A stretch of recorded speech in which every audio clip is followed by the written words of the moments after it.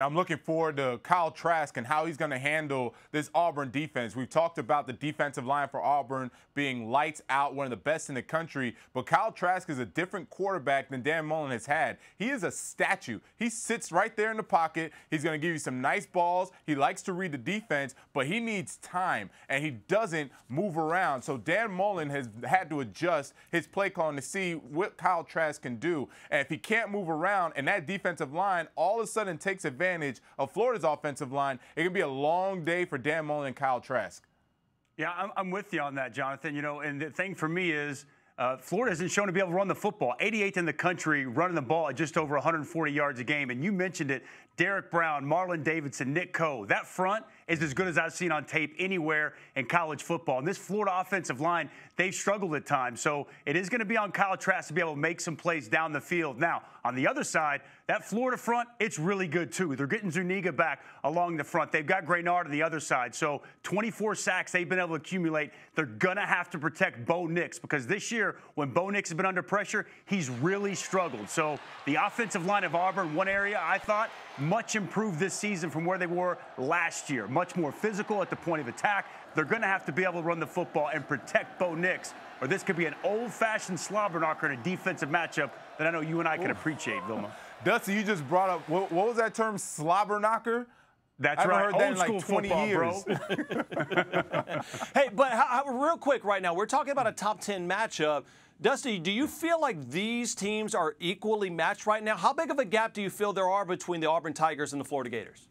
I like Auburn more than Florida. And look, the two games that I've really watched Florida was against Miami. I've got Miami this week, so I watched that tape. And then I watched them against Kentucky. They're two best level of competition, and I thought they got lucky in both games to win those matchups. Whereas I watched the Auburn Tigers against Texas A&M a couple of weeks ago, and I was blown away. Go into Kyle Field, go up 21-3. The 28-20 score I didn't think was indicative of what that Auburn football team was capable of. And then you look the way Bo Nix matured and played better last week against Mississippi State. He's getting better and better. That line of scrimmage is solid. I really think Auburn is a legitimate contender, whereas Florida, I'm not quite as sold right now. Yeah, but Dusty, if you have a one-loss Florida, you can still make the college football playoffs. So Florida can lose this game and still win out. Remember, they're on the SEC East side. Auburn's on the West side. So Florida can win out, win the SEC. They can still be in the college football playoff. All is not lost if Florida loses this game.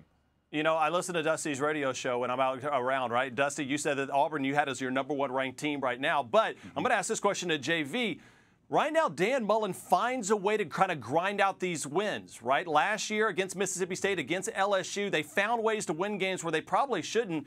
A lot of screen passes last year in those games. Is that going to be the approach Dan Mullen's going to have against Auburn's front?